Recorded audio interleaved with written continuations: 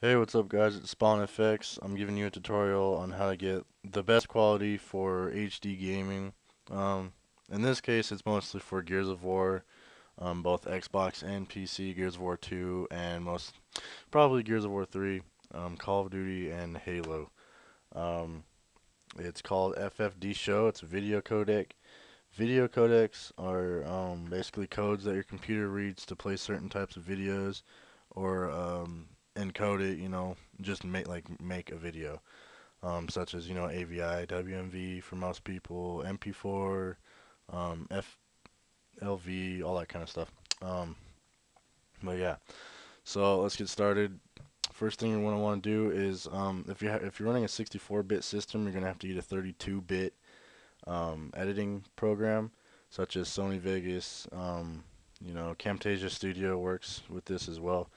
Um, for some odd reason, my computer, I couldn't download the newest versions of Vegas and have it at 32-bit. I don't know why, so I downloaded Vegas 8 and it works perfectly fine.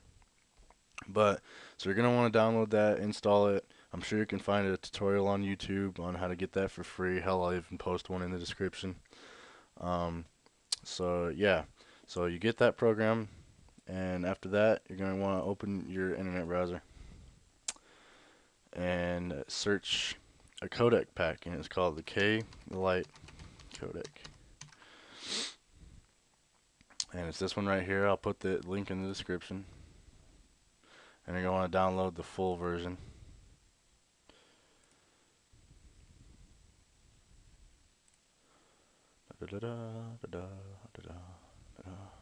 Yes. And that is done already. Alright. And then after you get done doing that, you're going to want to search ffdshow codec. And let's see.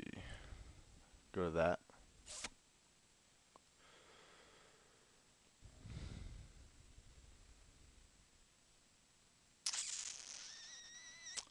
Nope, let's not go to that one.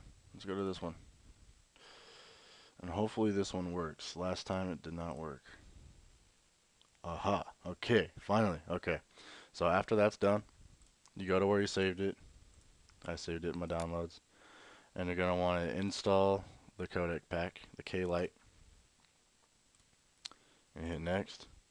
Hit advanced. Hit next again. Next. Make sure you enable this internal decoder for H.264 video. Hit next. And check the Windows Media Player. Do not check the Media Player Classic. Hit next. And then you're going to want to select all video and select all audio. And then hit next. 2.0 stereo, 2.0 whatever. Hit next and then install. Shouldn't take long at all. Okay. Um, I'm not going to restart my computer. Okay, after that's done, you're going to want to install the ffdshow codec. Again, this shouldn't take long either.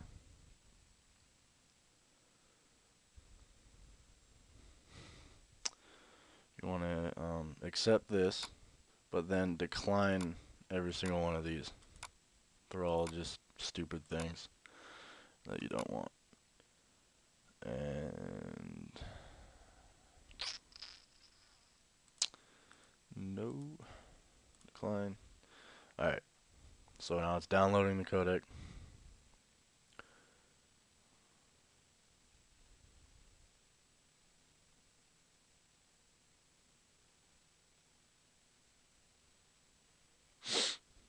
And it's done. So hit finish.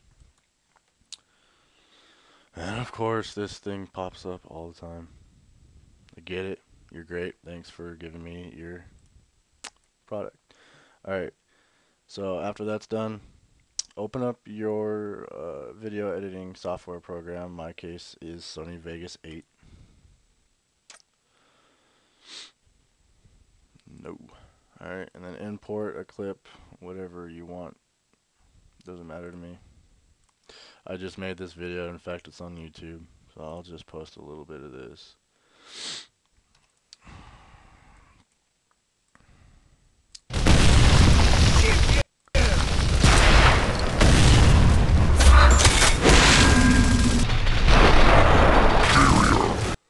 Okay.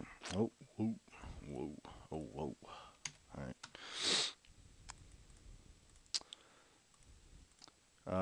I guess I can give you guys some tips on my quality here. If you're using Vegas, you go to your video effects tab and you drag in sharpen. You just drag in reset to none, and then you go to color corrector secondary, and then drag in studio RGB to computer RGB, and then you go to brightness and contrast, and then you drag down brighter and more contrast in there, and it's pretty good quality. Um, Alright, so after that's done, you go to render as, and you're gonna want to first thing go down to AVI, video for Windows, and then on this tab here, you're gonna want to go to default template, uncompressed. Hit custom, set this to best video. I record at 60 frames a second, at 1680 by 1050, 1050, whatever. But you're gonna want to um, export it to 1280 by 720 for YouTube. If you record at 30, type in 30 up here. But I do 60 because my computer can handle it, and I know it's just good quality. Make sure this is at none progressive scan. Pixel aspect ratio is set to 1. And then for video format, you're going to want to go to ffdshow, the codec pack that you just downloaded. And then you click that and hit configure. For the encoder up here, you're going to go to H.264. For your source, you're going to go to AVC1. And then for the mode, you're going to want to go to one pass quantizer. And then you want to set your quantizer. The less the quantizer is, the better the quality, but the bigger the file size. I would recommend putting it at 30, but I put it at 25. If you go below that, I believe you're gonna get some audio problems and some syncing problems with your video. I don't know, that's just my case. I don't know if that's would be for you guys's. But yeah, so after that's done, make sure this is set to 30. Your maximum RDR. Come on, hit 30. Whatever. And make sure this is at 1. I'll set this later. And yeah, hit apply and hit OK. And then make sure your audio is set at 44/100, 16 and stereo, and it's at PCM uncompressed. Alright, and then you can name it whatever. I already saved it as 1, so I'm not going to. And you hit OK. And then you render it. I'm going to rename this test and then save.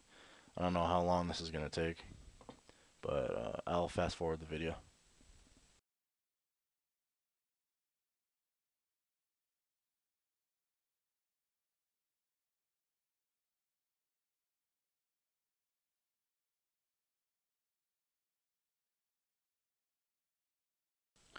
Alright, so after that's done, click to open it. And there you have it.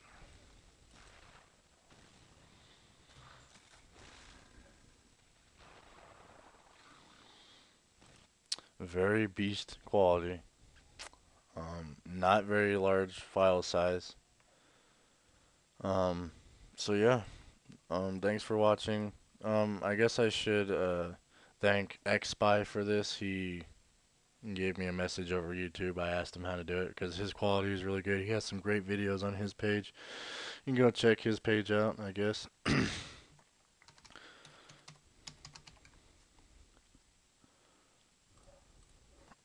I subscribe to him because I'm a follower like that. Um, just subscribe to him. Um, ask him some questions if you want. He helped me out. So, yeah, thanks, bye. And again, thanks for watching. Hope this helped out.